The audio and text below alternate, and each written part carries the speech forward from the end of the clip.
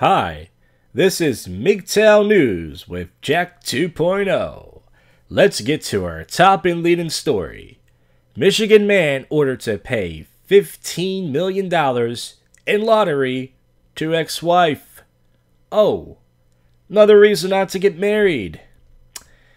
A suburban Detroit man who won an $80 million lottery ticket must share it with his ex-wife, a Michigan court ruled.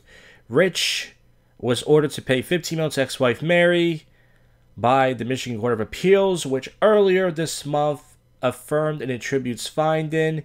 He won 18 Mega Millions on a Mega Millions jackpot back in 2013, which accounted to $38.3 million after taxes and other deductions. The big score came less than 2 years after he and Mary both filed for divorce after 7 years of marriage. So this happened.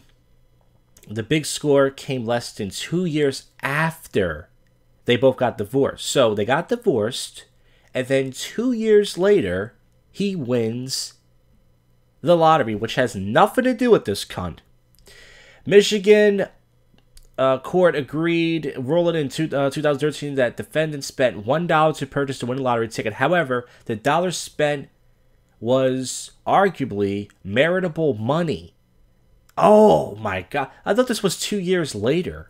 But even if it was, so because you're married, if a guy takes $1 out of his pocket, that's their dollar. This is all the more reason that men should not get married. Further complication of the matter was the arbitrator's death in 2014. Rich invested the late I'm sorry, I don't know that word. Ruling should be set aside. They had 3 children and their divorce was finalized last year. Mary was a sales associate that earned from $100,000 to $120,000 a year, while Rich owned his own business making $36,000. So this guy was only making $36,000. She's making like fucking 3-4 times more than him. And because this guy took $1 out of his own money, and it was considered marital money, which means they share the money.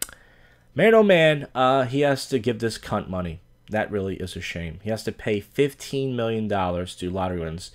Well, folks, that's MGTOW News. Remember, don't get married, and go MGTOW Bros.